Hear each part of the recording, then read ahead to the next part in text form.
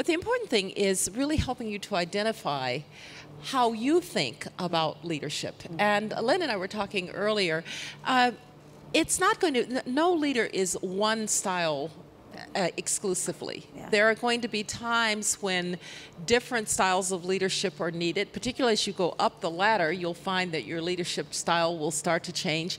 But it's helpful to, in a systematic way, step back and say, well, what are my attributes? How do I think about leadership?